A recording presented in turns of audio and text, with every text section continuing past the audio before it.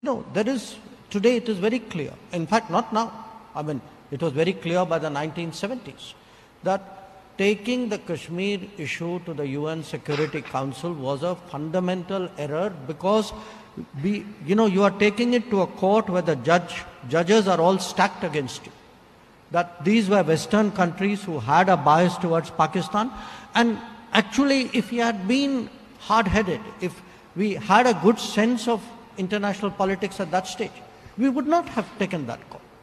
It was done, as actually a misreading of what the world was about.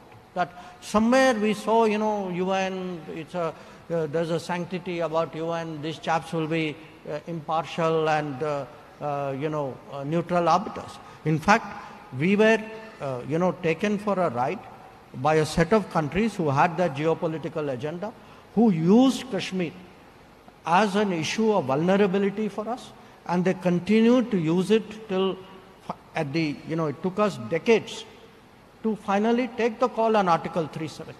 I mean, to me, Article 370 was not just a call within the country which we had to take. It actually has profound foreign policy implications. We have closed today a window of vulnerability which we were foolish enough to open in 1948.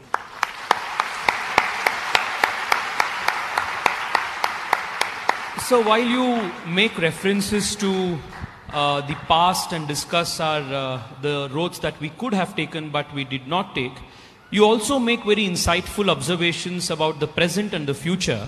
And one of that is regarding the narrative battles that we need to fight in today's digital media age, and also the challenge that comes in a theater, in a conflict zone or a war theater, where multinational companies